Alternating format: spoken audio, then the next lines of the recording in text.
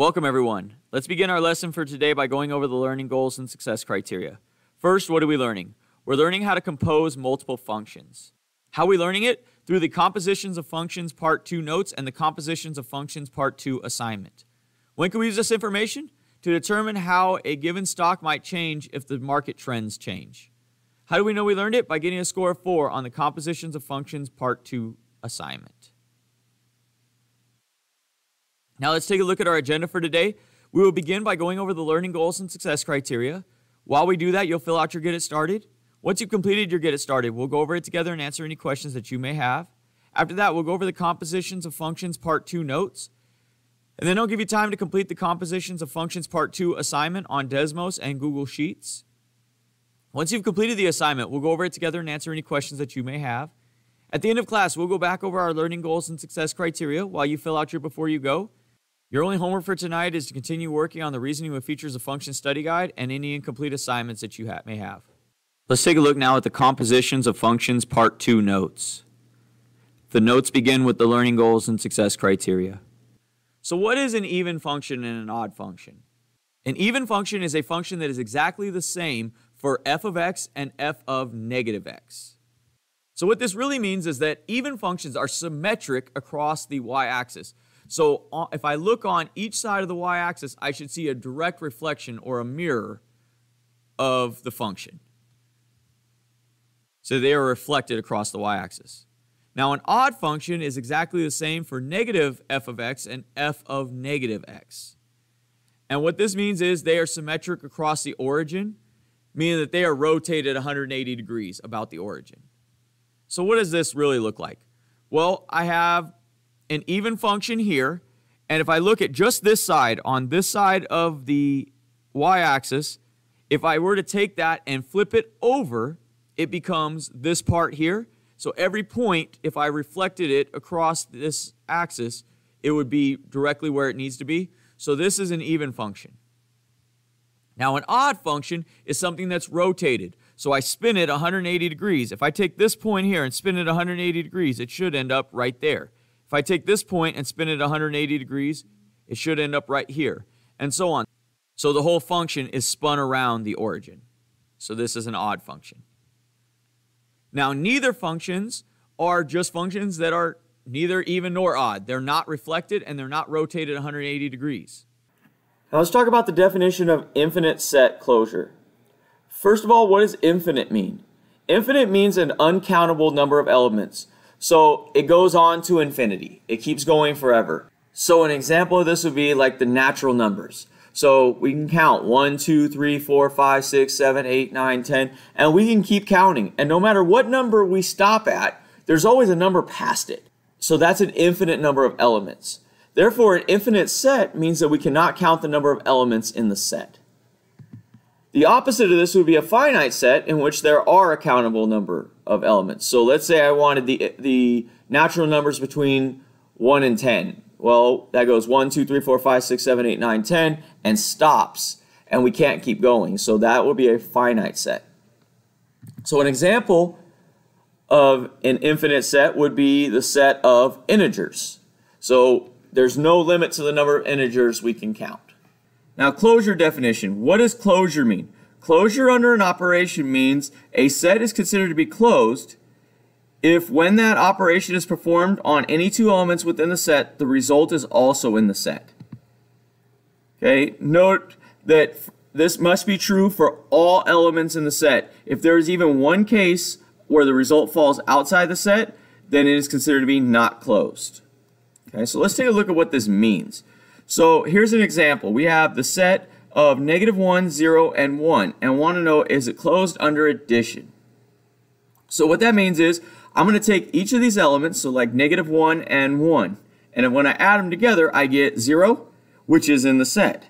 So that means that the set might be closed.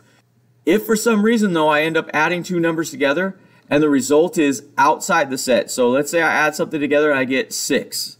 Well, 6 is not in the set, so therefore it is not closed. So an example of what would make the set closed would be -1 plus 1 equals 0. Because 0 is in the set, it looks like it might be closed. Now, is there an example we can come up with that makes it out of the set? Well, if we add 1 plus 1, because we do need to include it plus itself, so 1 plus 1 equals 2. Well, 2 is not in the set, therefore the set is not closed. And again, if there's even one example of this, so it doesn't matter that this part ended up inside the set.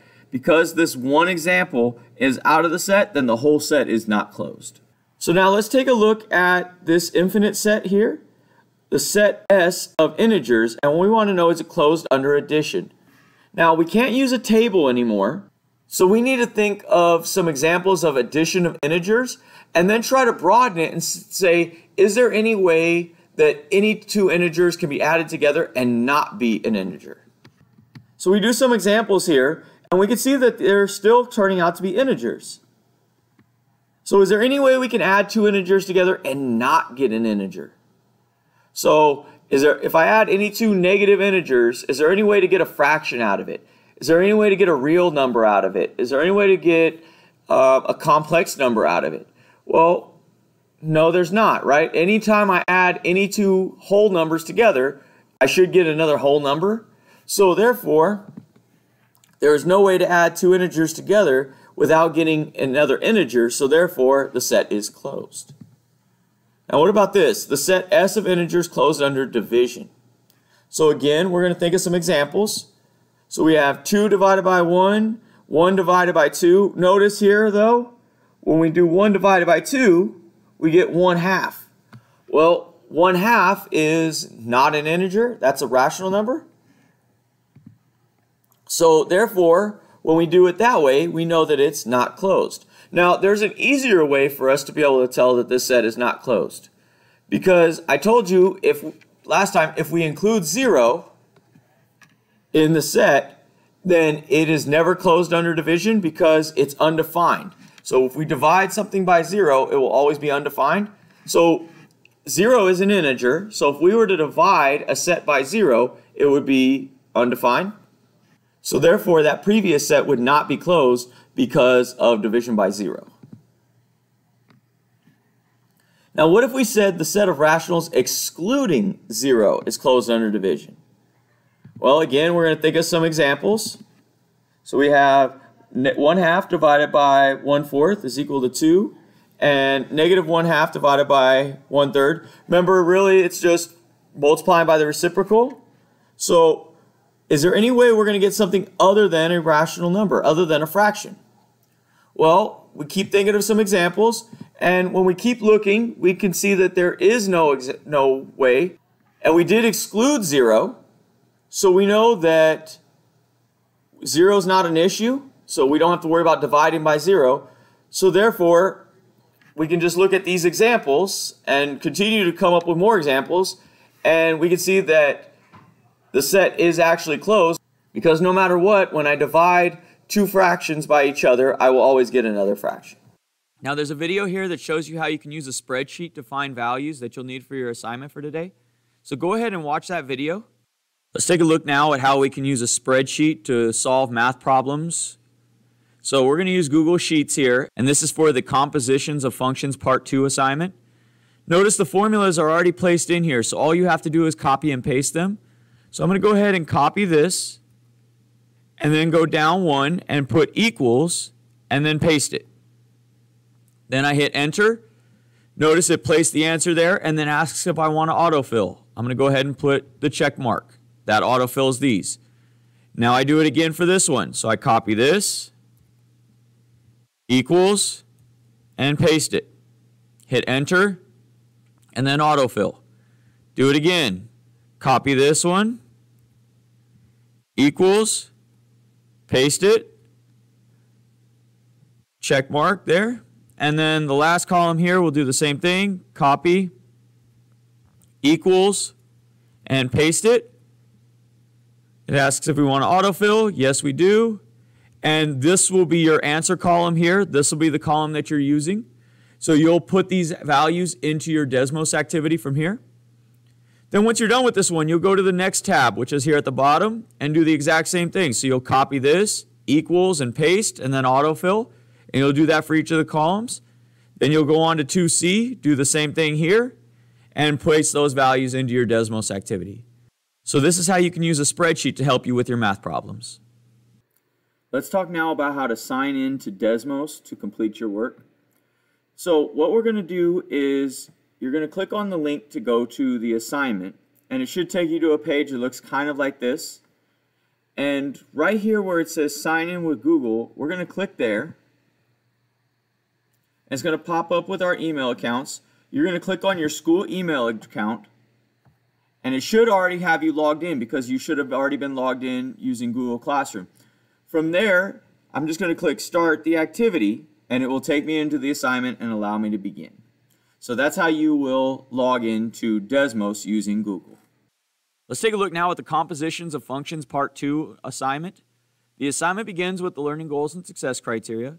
If we scroll down, there's a link here to take you to the Desmos activity. Go ahead and click on that link, and it should take you to a page that looks like this. We'll go ahead and click Start the Activity.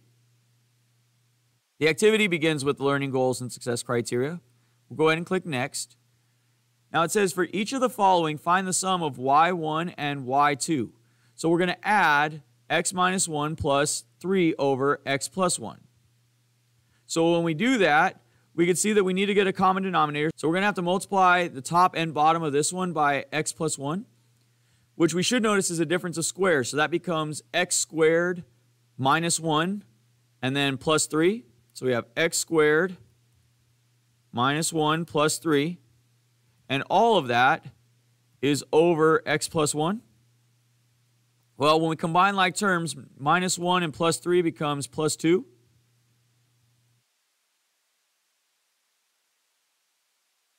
So that would be our answer. And then we do that for this one as well. So we'd add these two together, and solve.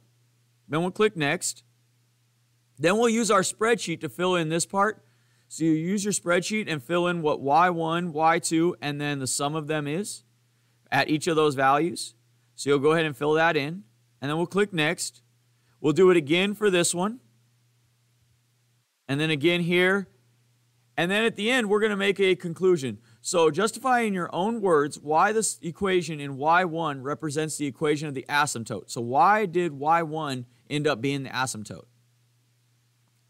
And then explain how y2 can be used to determine whether the graph of the function is approaching the asymptote from above or below.